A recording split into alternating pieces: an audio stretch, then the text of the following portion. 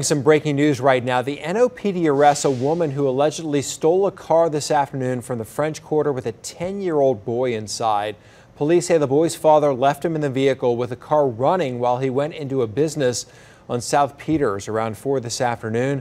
A woman later identified as Shanita Baker jumped into the vehicle and took off with the boy. Officers spotted the vehicle a short time later on Gentilly Boulevard and arrested Baker.